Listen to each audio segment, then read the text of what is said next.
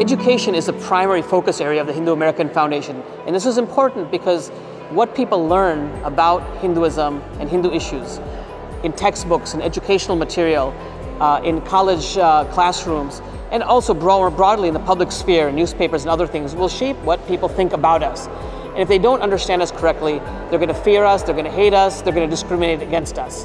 AP Human Geography was the course I was taking. We're learning about Hinduism, and I read the textbook and was not impressed by what they were teaching. It was wrong. It was all misconceptions. They never really went in depth on certain issues, so it was very superficial.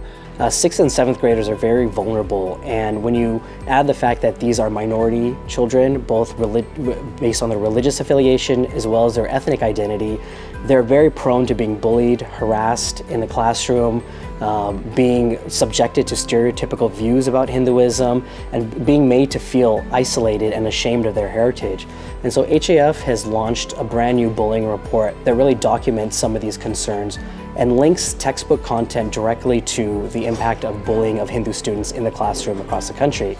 So what is HAF's focus in this area? We want to make sure that what's taught about who you are is accurate and correct. The Hindu American Foundation's Hinduism 101 program is really the heart of HAF's educational efforts.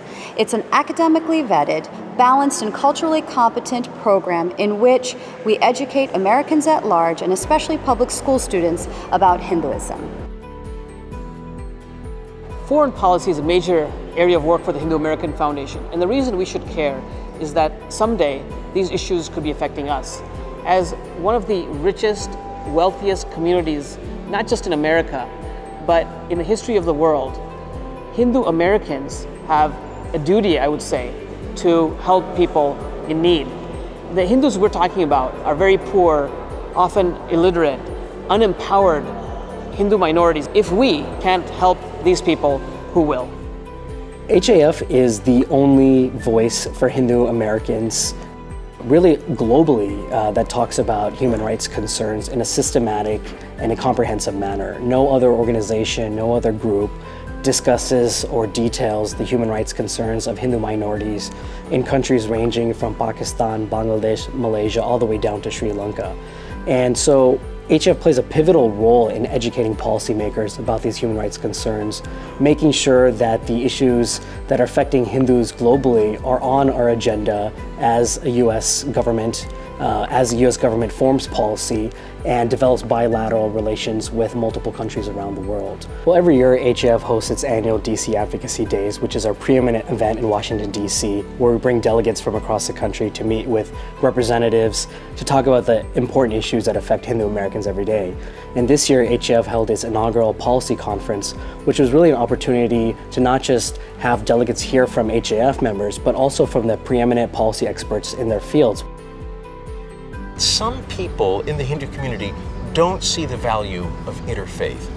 They think that it's dominated by other religions. They may not think that they have an easy seat at the table. And I tell them to keep on trying, to make a seat at the table if there isn't one for you. Interfaith dialogue is something that started when Swami Vivekananda came here in 1893 to the World Parliament of Religions. And the thing that he and we today even speak about is the need for pluralism. And what that means is really inserting the Hindu concept that we are one human family, Vasudhaiva Kutumbakam, into the dialogue. Hindus have something very important to offer the world. It's a vision of one world united. It's a vision of one God in many names. I support HAF because the issues taken up by HAF are very close to my heart and I relate to them. I support HAF because after 45 years of being affiliated with Hindu Dharma, it's giving me the opportunity to give back.